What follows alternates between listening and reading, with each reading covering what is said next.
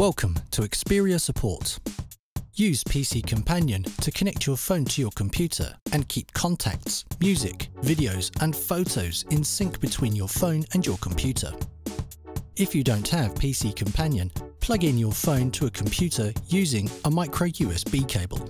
Click Install in the pop-up on your phone and follow the instructions. PC Companion can also be downloaded from sonyericsson.com/support. With PC Companion installed, disconnect the USB cable from your phone and click How to connect.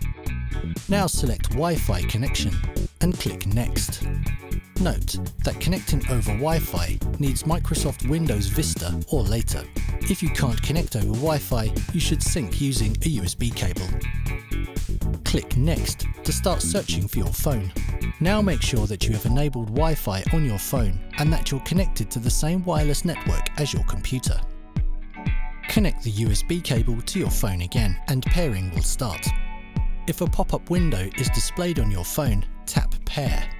Settings are transferred to your phone. If drivers are needed, a pop-up will appear on your computer.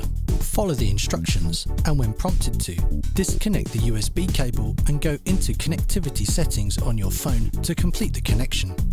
PC Companion is now set up to connect to your phone using Wi-Fi. One final cool tip. When you connect your phone to your PC, an autoplay window appears.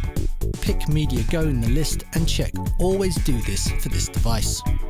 Now, whenever your phone is connected, you can easily transfer music, videos, podcasts and photos to and from your phone.